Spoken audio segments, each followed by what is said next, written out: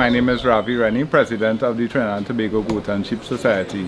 We are here today in Wallerfield at one of our members' farms where we are conducting the second day of our training in dairy goat husbandry practices.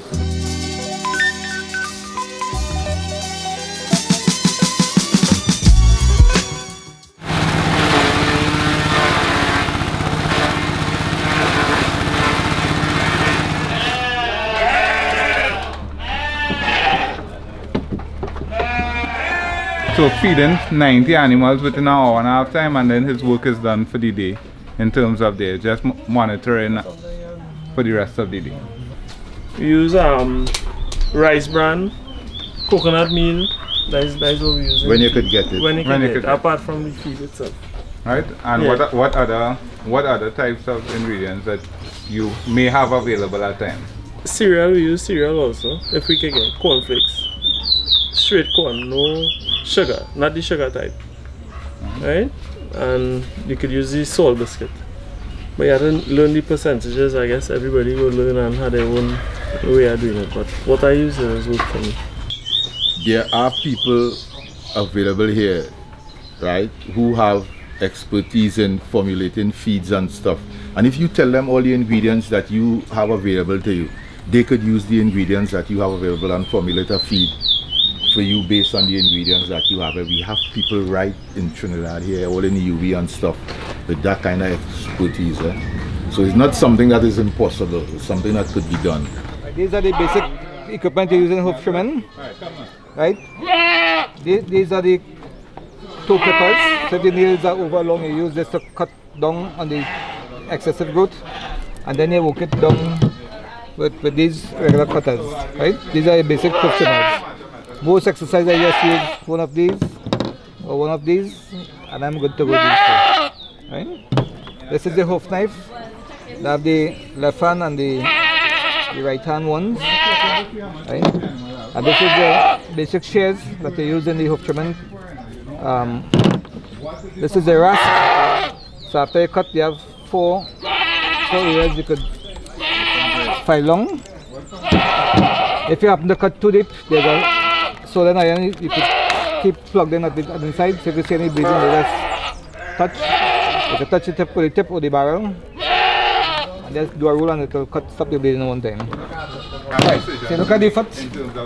This one, the animal is standing kind of sideways because of the overgrowth. So you have to shape this down over time. You can't get all in one go. You might take it in 2 or 3 go. So one side in. One at a time.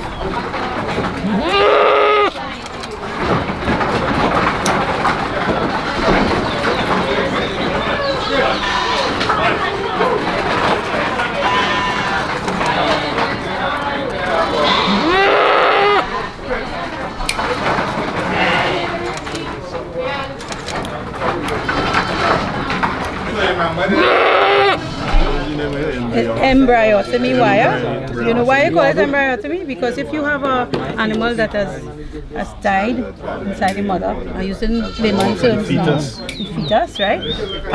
Let's say you could not take it out and you're unable to do a cesarean. You can literally put your hands inside and you can cut it up in pieces and take it out. Yeah.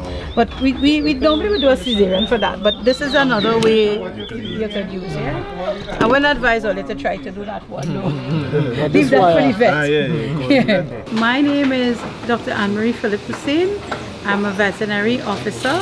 I am delighted to be part of this exercise today, which involves showing farmers how to disbud, how to dehorn an animal, how to castrate an animal. So I think today's exercise was very successful. I mean, like any other exercise, there will be little hiccups, but I think the farmers would have benefited both from myself, Mr. Hussein and Ravi, teaching them the various aspects of animal husbandry practices.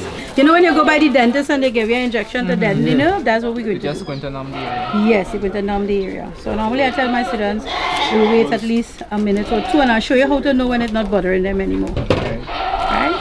Because it's a sort of invasive technique. You're going to burn around the horn bud. So as a precaution, you'll give it a shot of antibiotic. What you want to achieve is that the animal doesn't feel any pain, and then when you use the iron, and you're putting it around the horn bud. Yeah. You want to rock it in such a way that it burns and it breaks. You take off the horn that has broken off through heat, right? But around it must be circular, right? You get a nice bronze color. But it does bleed? No, it doesn't bleed. Yeah, you get a nice bronze color. Once you see that bronze color, you know you've achieved your target. That means it will burn off the buds, the horn buds, right? You want to go right there. The pocket is right there. So you just leave like this. Hold it. You can see the needle. Are you seeing it? Right. And you deposit it slowly. And you actually see the rays. Notice the rays right there? Right? Okay. So we wait a little while, okay? Are we going down? Okay? You're kind of like working it in, right? Working it in. Okay? So you have to do a little bit again, right?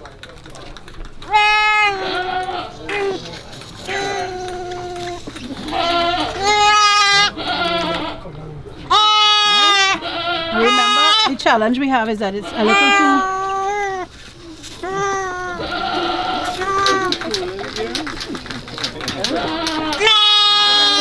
Okay.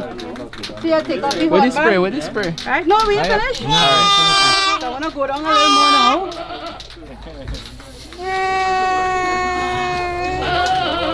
I want you to look at that nice brown area there. Put a bronze area there. To the back, I need a little space. A copper ring. You know the thing.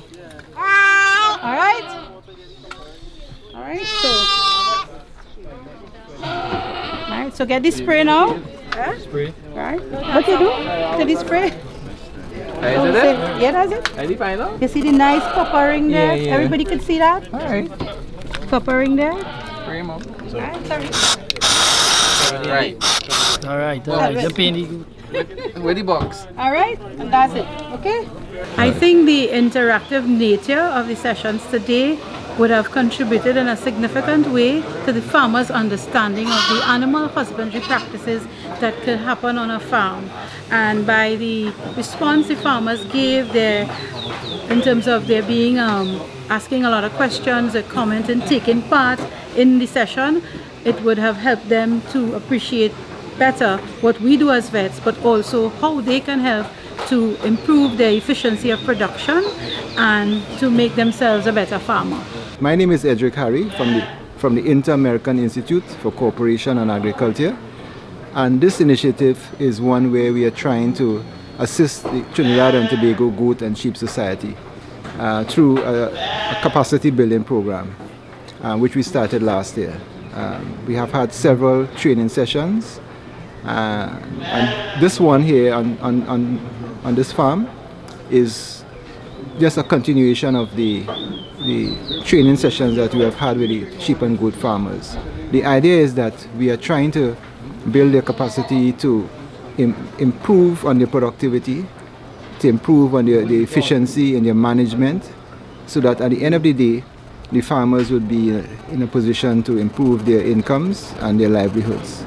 I'm very pleased with the turnout and the participation, the level of participation of the farmers here, and in particular, I'm very pleased to see many young persons being involved in the sheep and goat production.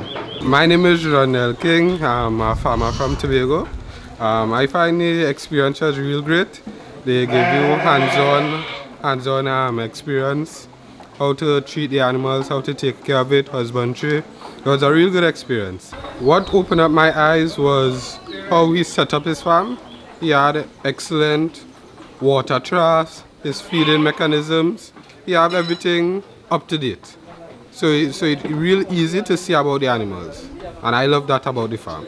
It helps you to move forward on your farm, like he show you where certain things have to be done when you're ready to worm the animals, when they don't have to be wormed, when you're ready to trim the hoofs and stuff. Yeah, it was real great. The experience in having the training is that just how we benefited from it the first rounds, well, other people now who now come into it will have the same experience as that we had before. Get to learn stuff that we didn't know, you understand? And we get to teach them things, you know, that they might know. The ideas for the construction of the pen, that is just from like going to different places, seeing different, well, I had to call it mistakes, seeing different things that people do, that they do wrong, you know, that you don't want to happen on your farm, so you come up with that idea to correct it. You know, like the automatic water, you know, like having the urinal drain at the back of the pen so your walkway always dry and clean. Things like that we get to improve on. I'm Talia Bagwandine. I have a small farm in my backyard at home. We have a few dairy goats. So we're into the milking side of the industry. We started off with just a few sheep. We switched on to goats and focus on to the milking goats now. My husband and I and my 2 kids run the farm. We have about a dozen goats right now. And this course has been extremely helpful to us because a lot of the details in maintaining and caring for the animals that we didn't know. Before our farm, which was about almost 1.5 years ago we started, we've never touched a goat before. We knew nothing about the animals. And now with the TTGSS courses, we learn more about the animals, more about maintaining them, about worming them, and where we want to grow and where we want to see ourselves in some years to come. This is the real introduction and a jumping in the deep end, but I'm really appreciative of what I'm being exposed to. I'm very inexperienced. I just got about 3 weeks ago 5 animals, and I'm really, you know, ambitious in the sense of wanting to get to this stage of development. So I'm really appreciative of the 2 hosts for allowing us to come into their property and into their operation and see exactly how they get it done. We're hoping that the farmers can take away what they have learned today back to their farms so that they can go and improve their production and in the long run improve the national production of goat milk in Trinidad and Tobago.